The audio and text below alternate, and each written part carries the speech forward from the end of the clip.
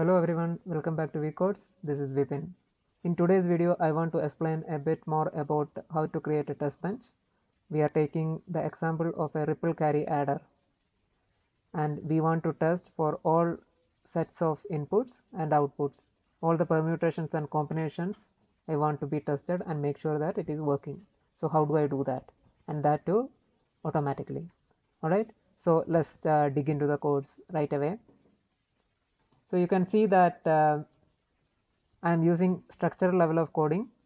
The ripple carry adder, which I named as RCA4, and its subcomponents all have been written in the same file.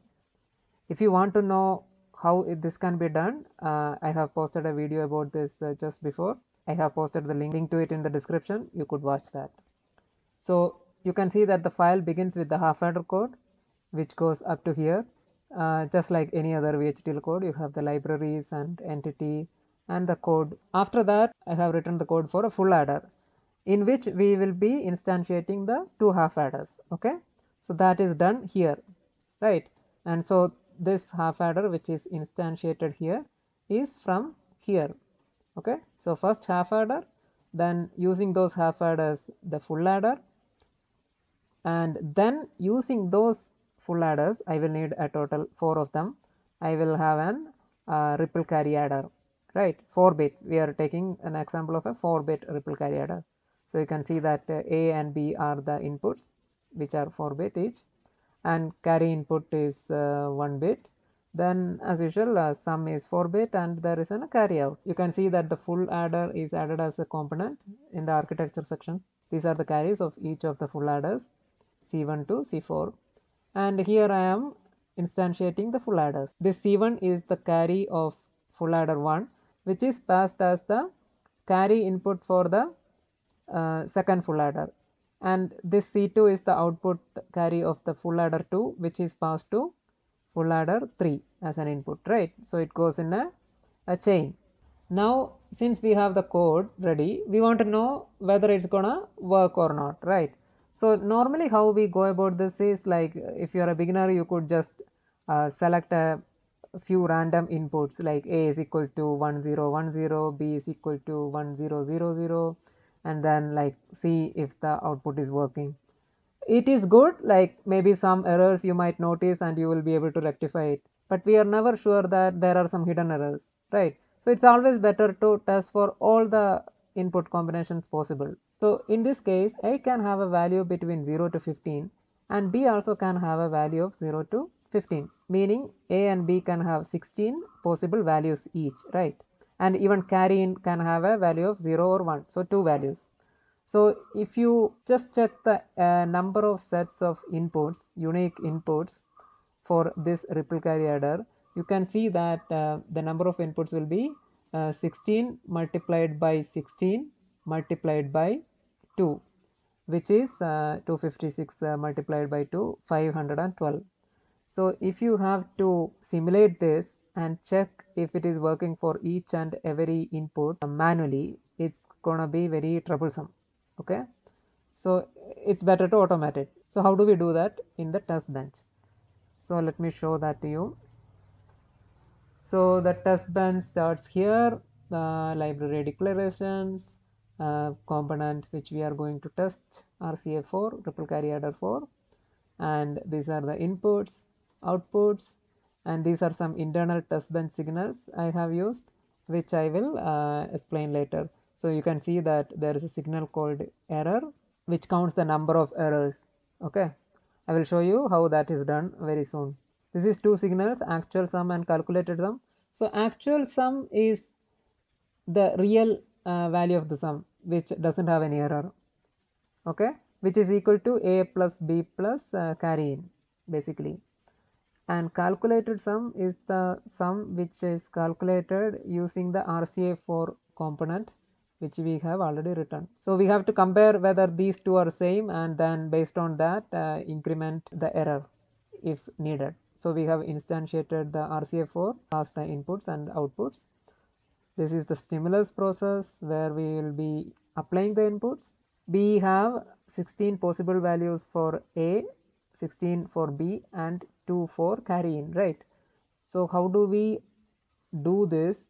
How do we assign these different values to A, B and carry in without writing too much code or coding which makes sense? One way to do this is I have an input standard logic vector type which is 9-bit in size, okay, which is initialized to 0. And within a while loop, like this is kind of like an infinite while loop because the condition true is always inside, so it's an infinite loop, okay.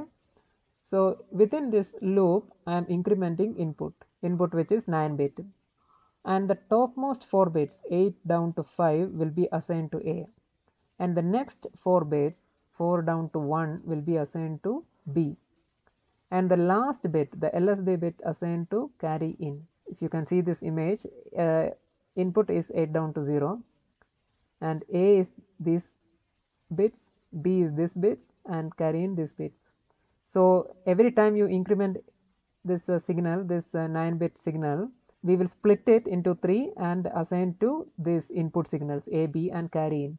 So the value of this 9-bit signal will keep on incrementing, like 0, 0, 1, then it goes here, here, and the last two values will be like this. And once we reach here, all ones, we are done with all the possible combinations of inputs, and we can exit the while loop. So that is what I am doing here. So if input is equal to all ones, then exit. This is how we will break out of an exit, which is very similar to the break statement in C or other programming languages. So we increment the input, we split this input signal into various input ports, and then wait for 100 nanoseconds, just wait for some random time, and then we verify the results. So we have declared two variables here, actual and calculated, both are 5-bit each, and then we are adding A, B and carry in together. So actual is a 5-bit but A is a 4-bit, so you cannot really do A plus B plus carry in, that will not work. So what we have to do is we have to append a 0 to the MSB bit to make it A as 5-bit, and do the same with the B, append a 0 to the MSB, and here carry in is only 1 bit, so you need to append 4 bits, okay. So you do this appending and then add them together, and that will be the actual results. So calculated result is what we get from the RCA4 component we wrote. So that will be the sum of sum and carry out. Similarly, like how we did in line 61, you can see that I append a 0 to sum, and carry out is the MSB basically. So I have appended 4 zeros to the LSB part. Yeah. So now I want to make sure that these two things are same. If the code is working, actual and calculated should be same, right? So that is what I'm doing here. If actual is not equal to calculated, then there is an error. So I increment the signal code error, right? So basically at the end of our test bench, at the end of our simulation, this error should be still 0.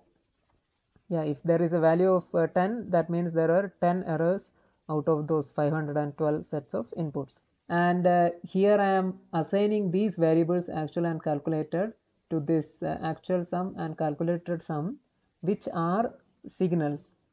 Yeah, why I am doing this is we cannot see the value of variables inside Xilinx ISIM, so I want to see that, right? Even though Testbench is doing everything automatically, I still want to see it. So that's why I have declared these signals and just assigned the variables in here to actual sum. And once everything is done, once we break out of the loop, we have a finish statement which stops the simulation. So that's it about the test bench. So let's go ahead and test this code. Okay, let's see how it works. So behavioral check syntax, simulate behavioral model. The simulation has opened up. Let's zoom out.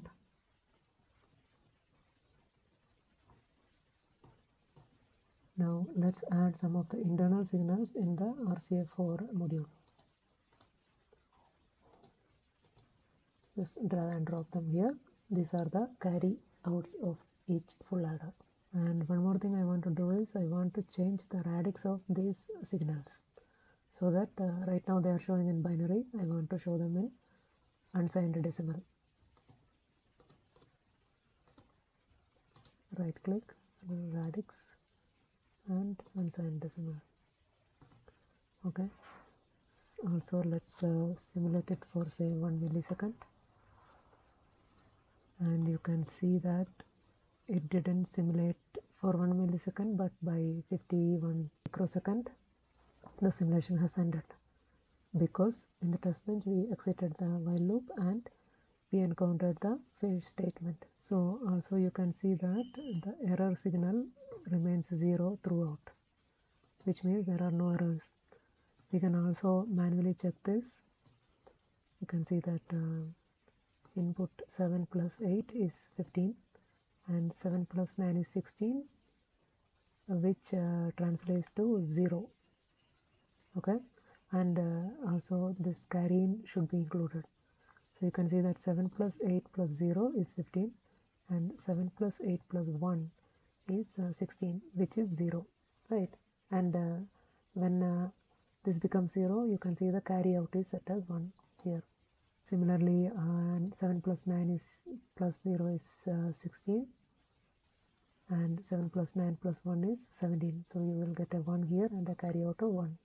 So you can see that the RCA4 is working well, and the most important thing is that without checking manually, we are able to see that there are 0 errors. This is how you can do a self-checking test bench. So that's all in this video. I hope you have learned something new from this video. If it's been useful to you, please like this video and subscribe to my channel for more such videos. Alright, bye bye.